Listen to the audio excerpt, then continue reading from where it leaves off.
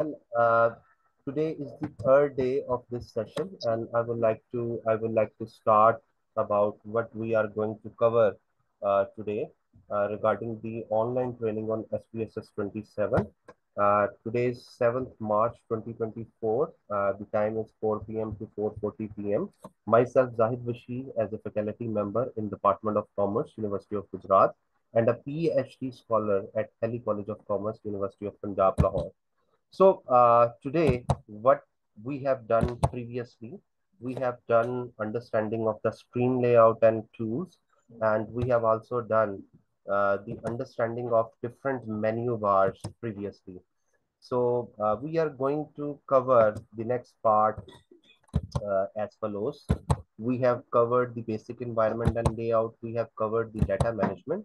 And today we will discuss overview of a survey questionnaire and its types, code book creation and data entry, and remaining are still we need.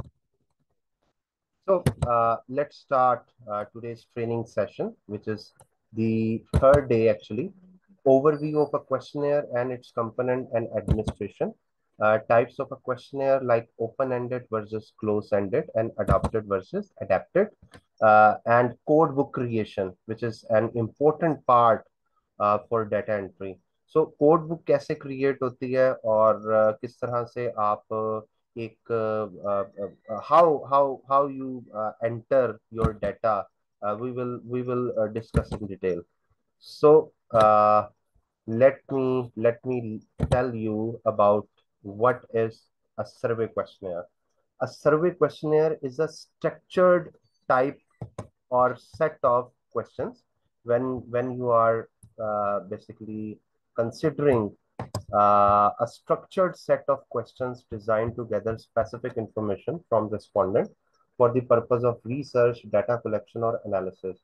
It is a common tool used in various fields such as market research, social science, psychology, and business tool to collect quantitative and qualitative data. It means through a survey questionnaire, you can collect quantitative data as well as qualitative data.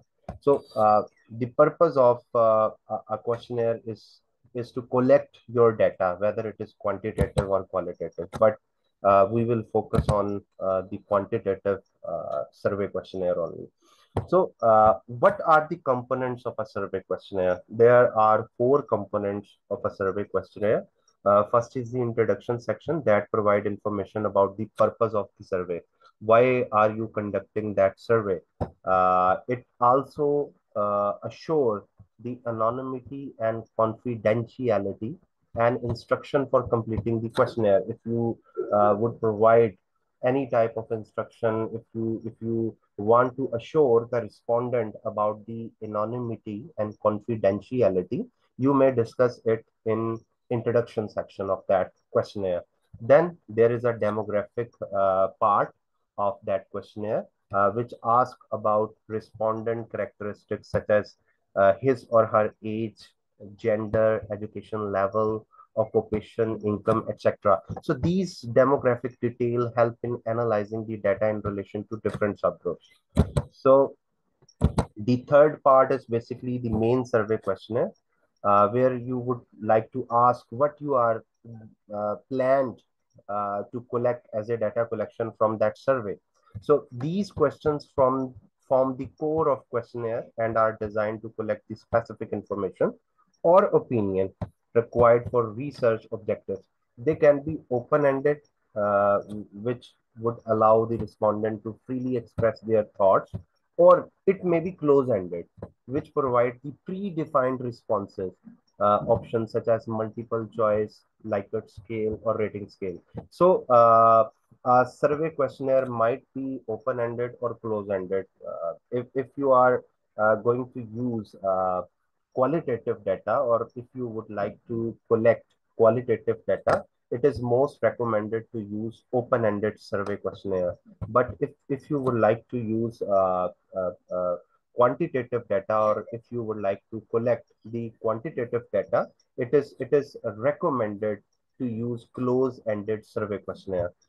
Then there is a closing section that typically includes the thank you message, whenever you collect data from some respondent, uh, he may uh, he may allocate his or her time for responding your questionnaire. So it is a time that, as a closing statement, you need to thank your respondent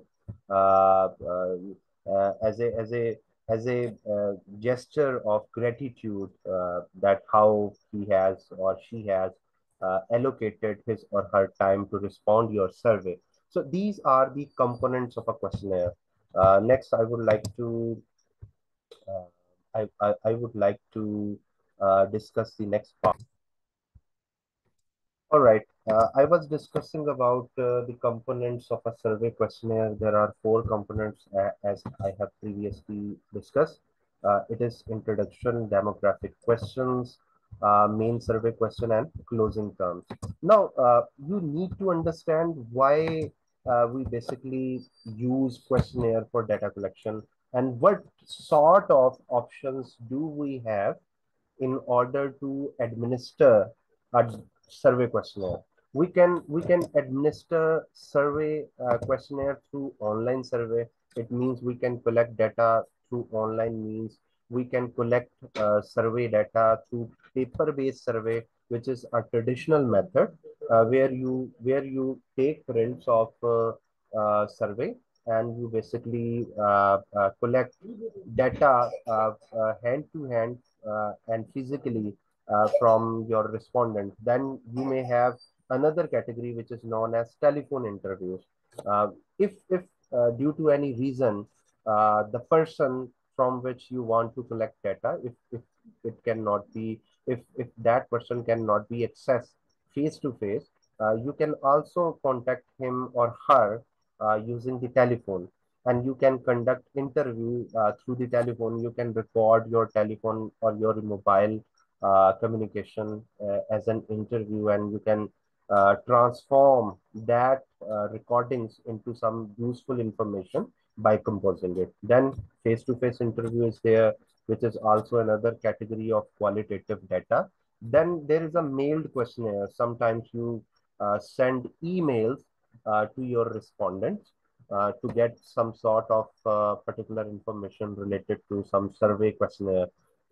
So the design and format of the questionnaire should be carefully crafted to ensure that it is clear and unbiased. It should be easy, actually.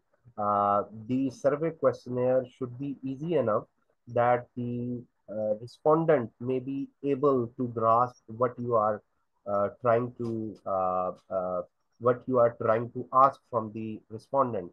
So it should be easy, it should be unbiased, it should be capable of eliciting accurate responses from the target audience. The most important thing is you need to pre-test the questionnaire with small sample of respondents.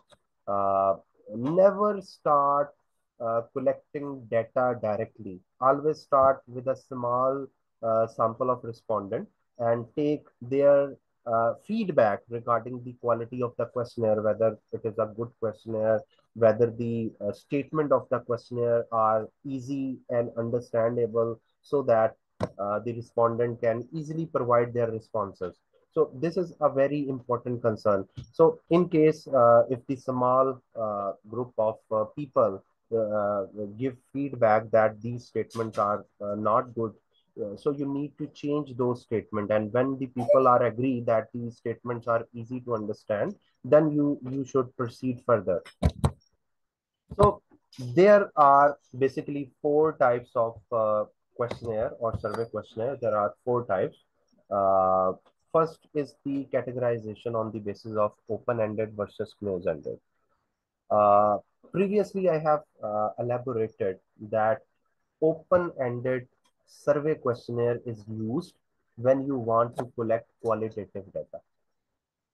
The respondent is free to provide responses.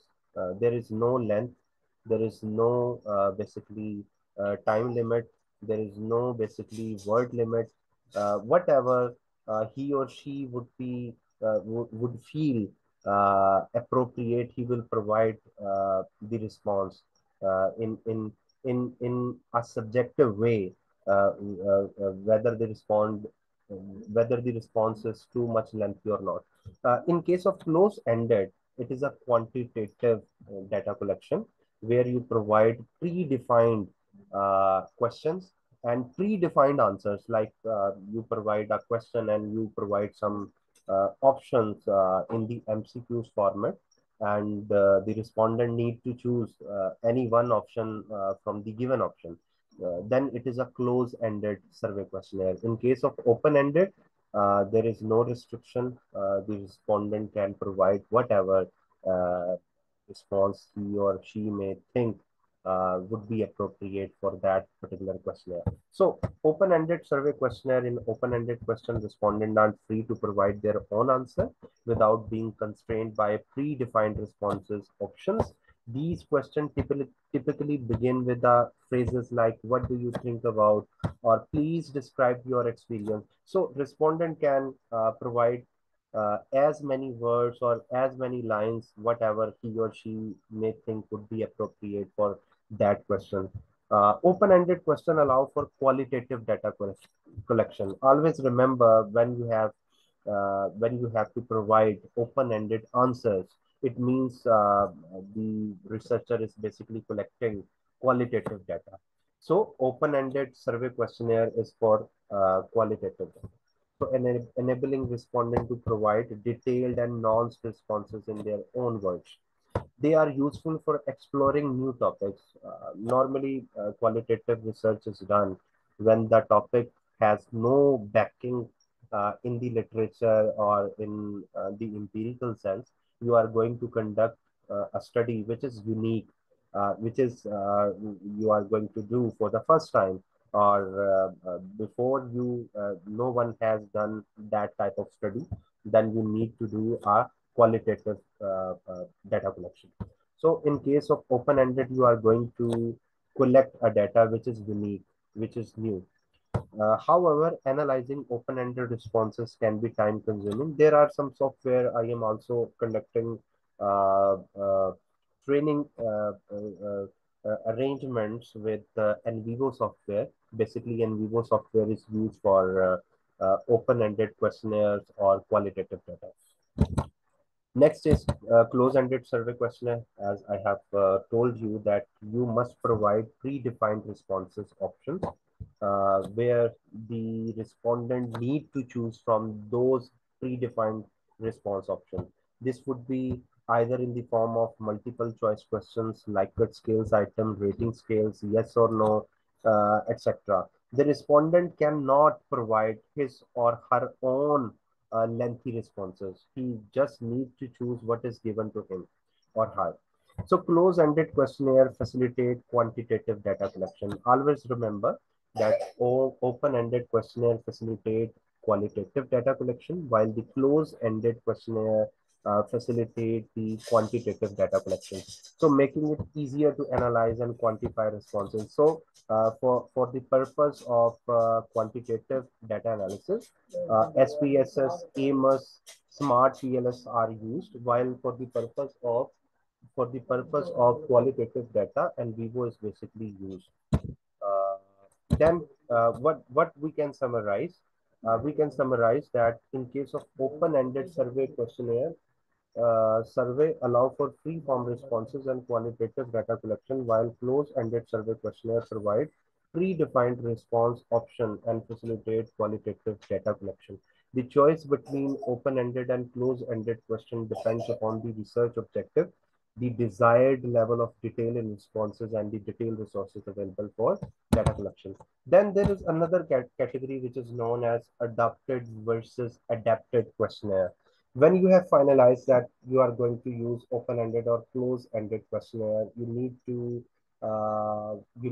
have an understanding of what is adapted and what is adopted. These are basically the subcategory of close-ended questionnaire. In case of open-ended, your questionnaire is unique. It means you are going to ask the questions which are not asked by the previous researcher.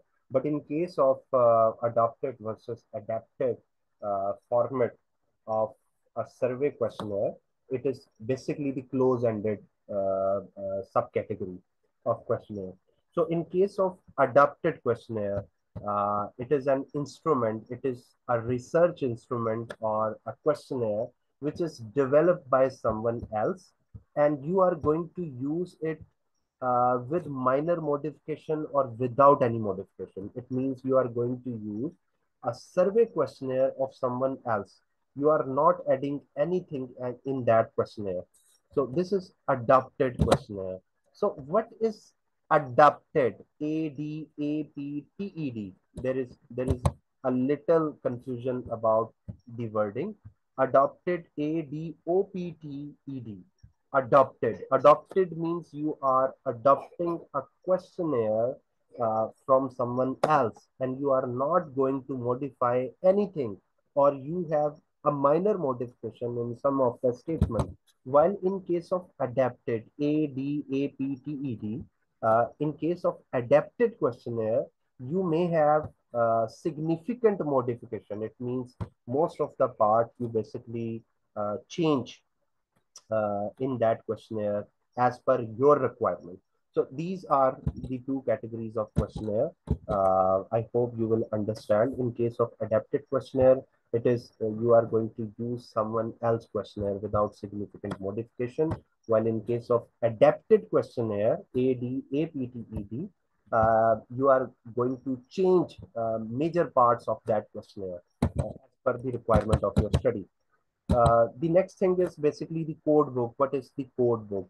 Code book is basically the manual that provide detailed information about variable in a data set and the codes assigned to different categories or responses within those variables. So it serves as a reference guide for researchers, analysts, or anyone working with the data set to understand the structure, content, coding scheme used in the data. It may include variable name, value labels, and variable definition and level of measurement.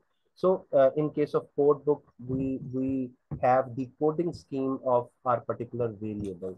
So I hope you have understand the basics of the questionnaire design, how we are going to conduct it. I would like to show you a questionnaire and the code book for your reference and for your understanding. Let me show you. Rabia, whenever I complete this particular video, uh, I am going to discuss the part of questionnaire data entry tomorrow. So just have a look how a questionnaire is looks like. You may have seen these type of questionnaire. This is close-ended questionnaire because predefined options are provided to answer these questionnaires. So this is close-ended questionnaire, and you can see a lot of demographic answers they may have asked, and there are a statement regarding some questions they have asked, and they have used 5 point Likert scale for measuring those responses. So these are basically the questionnaire format, and this is basically the code book. You can see here how they have how the researcher has coded the data. For example, relevant to gender, how he has coded the male and how he has coded the female, how he has coded the age, he has coded the age in years, how he has coded the marital status in the following format. So code book basically provides the codes that how particular variable is coded. So tomorrow we will continue from here and we will discuss further.